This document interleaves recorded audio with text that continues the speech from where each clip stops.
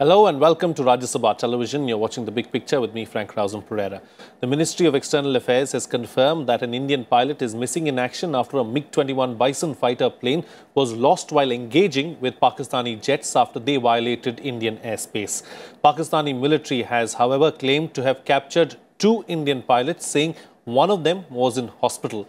MEA spokesperson Raveesh Kumar said that the Pakistani planes targeted military establishments in Jammu and Kashmir but were forced to retreat by alert Indian forces. He added, Pakistan claims an Indian pilot is in their custody, but we are ascertaining the facts. India had earlier on Wednesday shot down a Pakistani F-16 jet that violated the Indian airspace in retaliatory fire 3 kilometers within Pakistan territory in Lam Valley, Nowshera sector. Pakistan had claimed to have entered the Indian airspace and dropped bombs.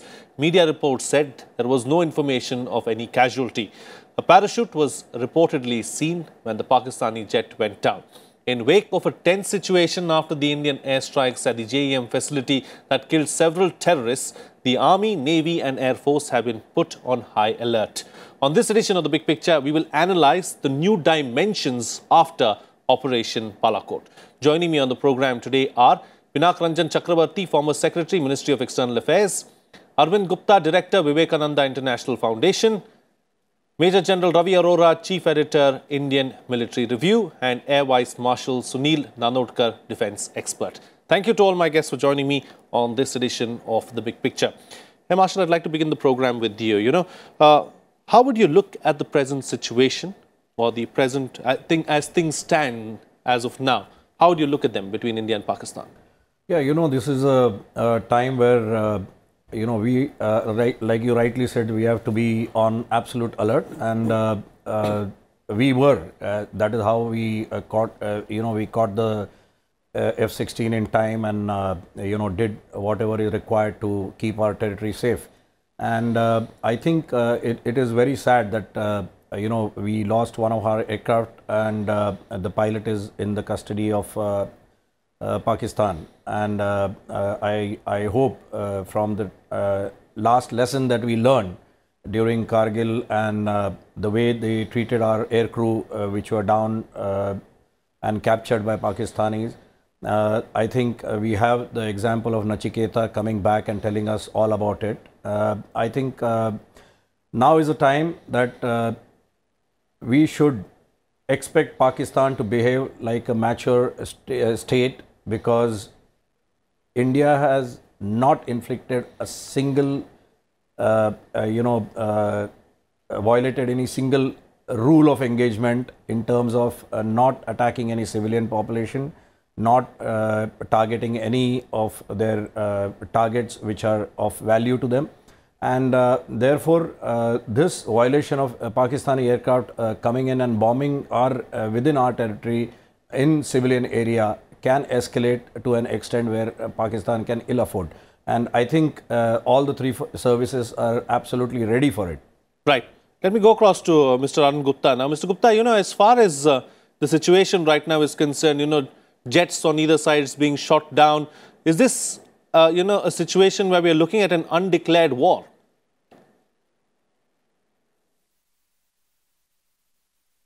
Well, the situation is certainly very delicate at this point of moment. Both sides have come out with their official statements. And if you read the Pakistani statement, it seems that they were under pressure to respond and retaliate, which is what they have tried to do. And they're also talking about that India should give peace a chance, and that Pakistan does not want to go that route, and that they would not like to really escalate. I think that is the underlying test. I think they have been hit very hard, and there is a lot of problem that Imran Khan is under, a lot of pressure that he is under. The Pakistan army is also under pressure. I do hope that they would weigh their options very carefully, because they have seen that India is today now united, and the leadership has shown tremendous will, and India will respond. And if they escalate it further, the chances are that they are going to lose very heavily in this. So I hope that this weighs upon them, and they de-escalate the situation.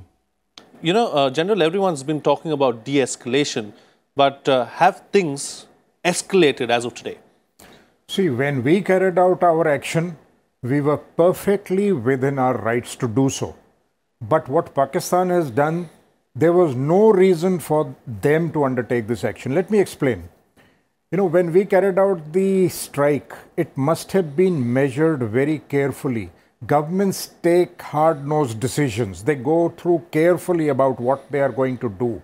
And under international law and under the UN Charter, especially Article 2(4), which says you cannot violate the territorial integrity and the political independence of another signatory state. But there are exceptions. The exception one is that with the permission of the UN Security Council under Article 7, in which the UN Security Council is authorized to enforce peace, and we have taken part in many peacekeeping missions under Chapter 6 and 7. 7 is when the UN authorizes the use of force against a state.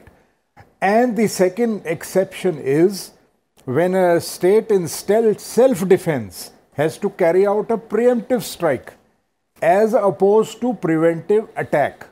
We have carried out a preventive strike which meets the conditions of the UN Charter, Article 51. That's where exceptions are given. And one is that the situation should be such that it is necessary, it should be immediate, the target should be specific, which has caused reason for this preemptive strike to be carried out. It does not talk of whether it should be your own territory like POK. It doesn't talk of whether it should be across the border. These are exceptions under which we have exercised the authority. And I think that under all the requirements of Charter 51, we meet the requirement. Now, in response, if Pakistan has carried out a strike, they have no necessity. They are the ones who have declared war unofficially by crossing over. They did not have the same exceptions, the reasons to attack. And so now it is upon Pakistan to de-escalate. We definitely will ask for our captured pilot to be returned, maybe to make good the losses we have suffered. And if Pakistan does not behave from this moment onwards, on the side I would say they have got a face saver if they were looking for one, that they have shot down or they have captured our pilot. I wouldn't say shot down a MiG. Our MEA spokesman has said that it crashed. So now they have a face saver. And they have been so confused about our strike. Sometimes they have said it was in POK, not in Pakistan. Sometimes they have said there is no damage to anybody. The bombs were dropped in an uninhabited area. So I think it is upon Pakistan now to draw back and not take this any further. Sure. Ambassador, let me bring you into the picture now. You know, how has India's diplomacy been at work ever since the Balakot strike took place? You know, we saw earlier today as well a very positive reaction coming out of RIC in China, where the RIC ministers, in fact, agreed on closer policy coordination to eradicate breeding grounds of terrorism, is what the statement said.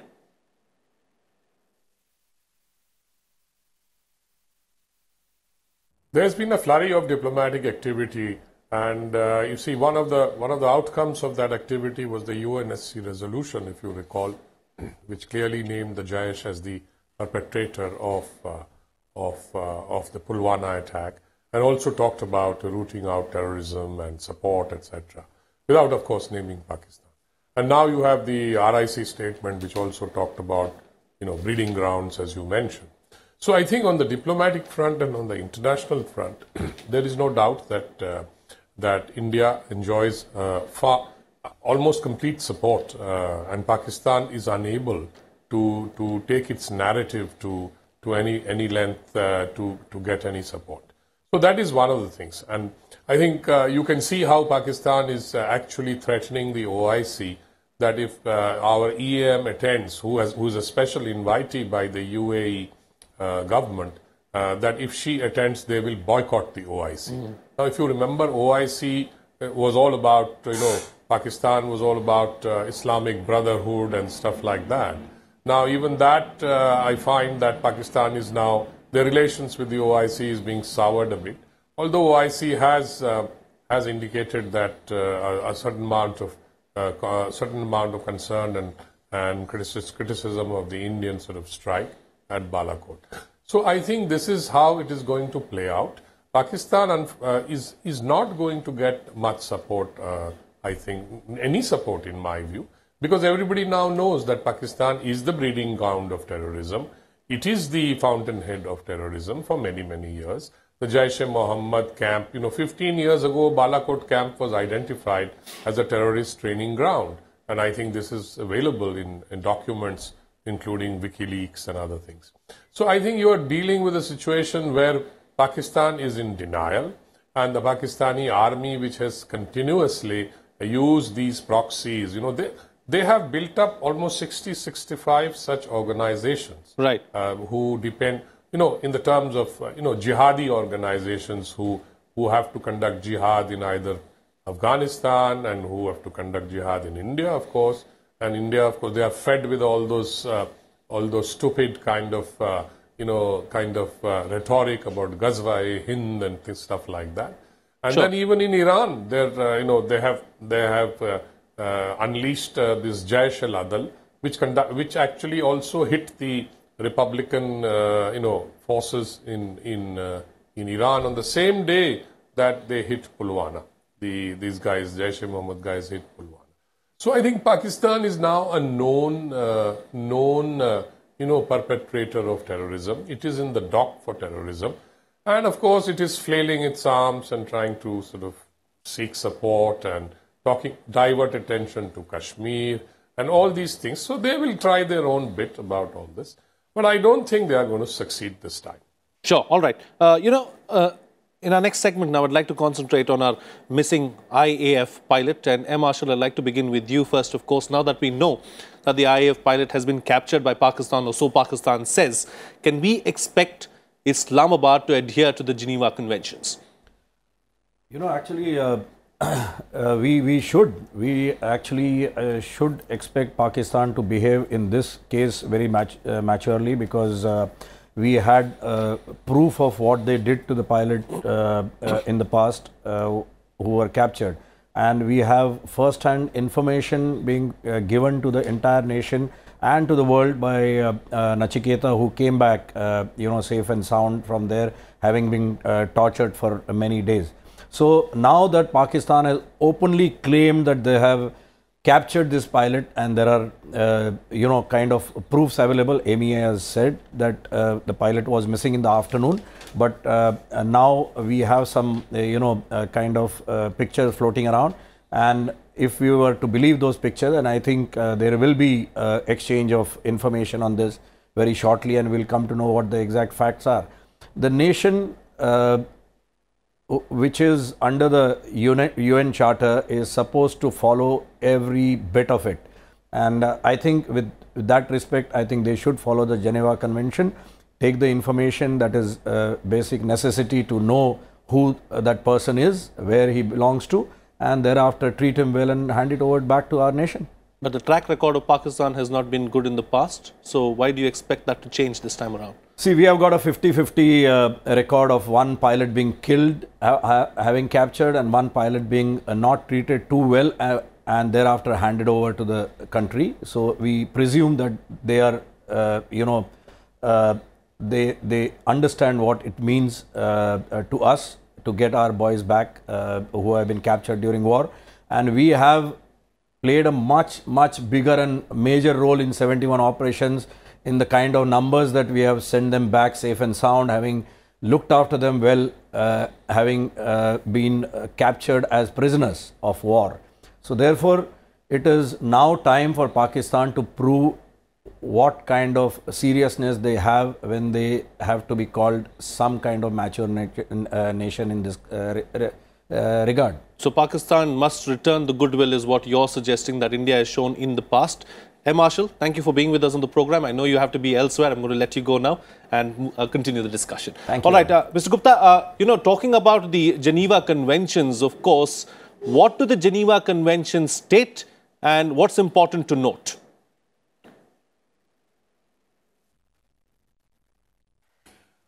I think there are very detailed protocols, and there are duties and obligations on the countries involved to treat the prisoners of war in a particular way. And in today's day and age, when Pakistan has actually been exposed, violating many aspects of international law, including that of supporting terrorism, I think they will be further exposed if they do not adhere to the Geneva Conventions, which require them to give humane treatment to the captured person and also to return it to the country concerned as soon as possible. If they don't do that, they are already violating terrorism laws and resolutions. Also, the FATF has also named them as a country of concern because they are not stopping and preventing the financing of terrorism. And this will be another issue on which they will be exposing themselves if they do not act according to Geneva Convention. General, can we expect Pakistan to use the captured IAF pilot as leverage? What is it that they'd be looking for in return? They know the rules very clearly, as we do. There is a fallacy that the Geneva Conventions apply only in war conditions or when war has been declared between two nations formally. Well, that is not so.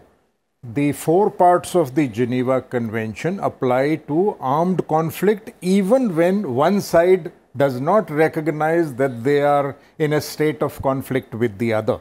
It doesn't talk about war as such. And these 4 parts of the Geneva Convention, the first one applies to all sick and wounded armed forces personnel in the field. Second one to all sick and wounded armed forces personnel at sea. The third to prisoners of war and those who have been detained. It so happens that some people in the country may have been detained because of the hostilities. And the fourth one is against civilians who are not part of the conflict. So, and what it requires, first thing, which they have already violated, is parading him and circulating the videos. You cannot parade prisoners of war for propaganda. That's what they have done. I have also seen the video, and it appears he has serious injuries on his face. He's perfectly all right otherwise, and it appears this is as a result of violence after he was captured. So it would be good. Maybe they can give the excuse that they were in the custody of local people who captured him. But once he is in, but the government has already announced, Pakistan government has announced that he is in their custody. So maybe it's the first day and the Indian government would have already conveyed to them that he must be treated as per Geneva Conventions. They are going to dispute that he is not a prisoner of war, that he is a criminal and he will be tried and treated accordingly, which is not so. It will become a issue of dispute.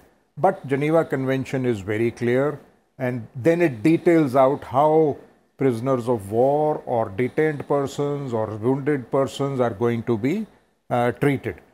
This is one of those conditions of armed conflict where one side perhaps did not recognize, but the fact is that we are in a state of armed conflict or hostility with each other, and they perfectly apply. And I have a feeling this will become a major emotive issue between the two countries. It already is. It already is an emotive issue as it stands at the moment. But, Ambassador, what happens if a country does not adhere to the Geneva Conventions?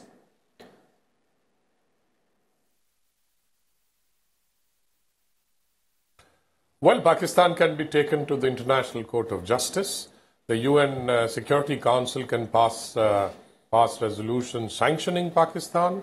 So it can lead to a lot of repercussions if Pakistan doesn't adhere to the Geneva Convention.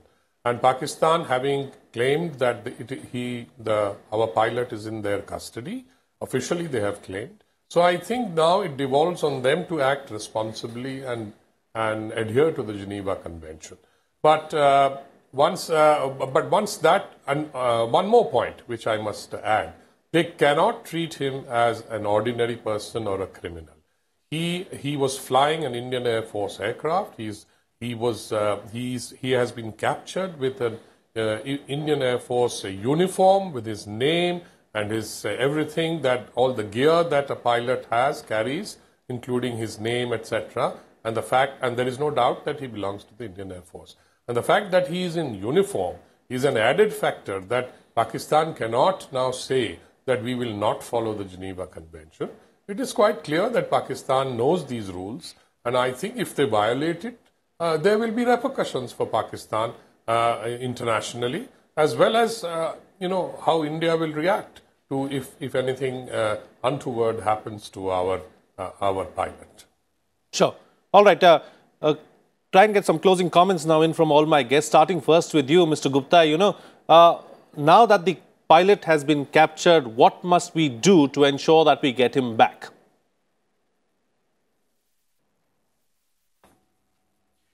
No, I think we must take up the matter with the Pakistan government at the earliest, which we must have taken. And I think they should be told that if they do not adhere to their obligations under the Geneva Convention, this would have repercussions for them. And thirdly, if need be, the international community can also be apprised of the situation, and they should also be asked to put pressure on Pakistan to give humane treatment to the captured pilot and return it to India as soon as possible. Right. And General? I see a long journey ahead before the pilot is returned. All past cases have shown that it has mainly been a trade-off. When we capture somebody, when somebody strays across, somebody important, and then we exchange, that mutual exchange goes on. I suppose we already have some people in Indian jails, Pakistanis in Indian jails, against whom a trade-off will take place. That remains to be seen. But right now, India must talk to Pakistan from a position of strength. They have done the right thing. They have not done anything wrong. And they must demand for his repatriation.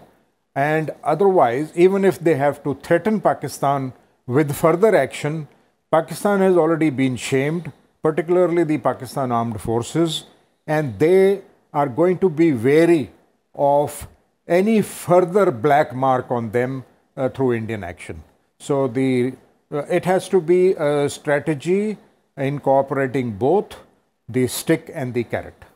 But in all likelihood, do you believe that it's going to be a trade-off at some point in time? Well, personally, I feel so. All right. And also, General, do you fear there could be a further escalation in the hours or the days to come? I don't see any further escalation taking place. Pakistan is in no position economically, militarily, and from the environment that is existing worldwide diplomatically, the pressure that they are under, especially because China has not supported Pakistan. And I feel also, maybe the ambassador will say more on this, that China is more interested in India in this case rather than Pakistan. And at the right time, our foreign minister is there. And perhaps we could talk to China about putting pressure on Pakistan, giving away some of the, sops to China. China is very interested in India's support as far as the Belt and Road Initiative goes, and many other things. So I think the key lies in China. Yeah, Ambassador, definitely your take on China as well. And are you surprised at how China has reacted really to the whole situation after the Balakot operation? And also, what are India's diplomatic options going forward?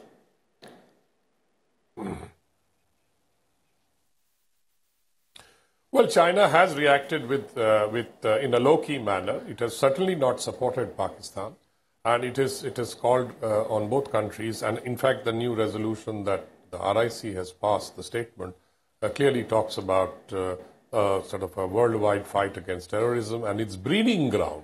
Now China is clearly indicating that Pakistan is the breeding ground, And don't forget that China itself has been a victim of Pakistani terrorism, particularly in its Xinjiang province, where the Uyghurs, where they, of course, the Uyghurs have a different problem, who are Muslims, and China is already, taking action against the Uyghurs, which is, of course, very undemocratic, detention camps, etc.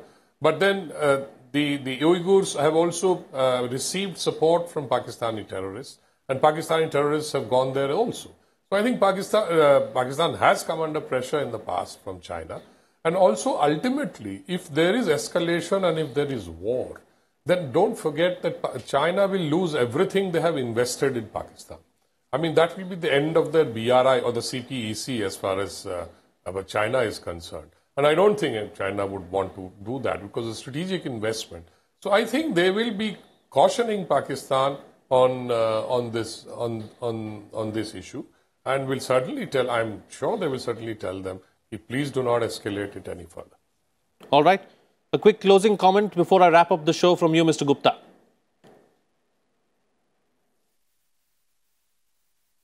Yes, I think this China factor is very important. We know that the China-Pakistan axis is very strong, but this is now a new situation altogether, and we have a new security environment, and this is also a chance for China to redeem itself and perhaps make some new initiatives and try and revise its relationship with Pakistan and actually see that terrorism is a very serious problem. It could threaten China, it could threaten India, it has threatened India, and China can now make a new beginning in its relationship with Pakistan and with India. I think this is a chance for them. All right, it's a chance really as far as the countries in the region are concerned is what the panelists are suggesting. With that, it's a wrap on this edition of The Big Picture. Thank you to all my guests for joining me on the program and putting things into perspective for us. That's it from me. See you again next time.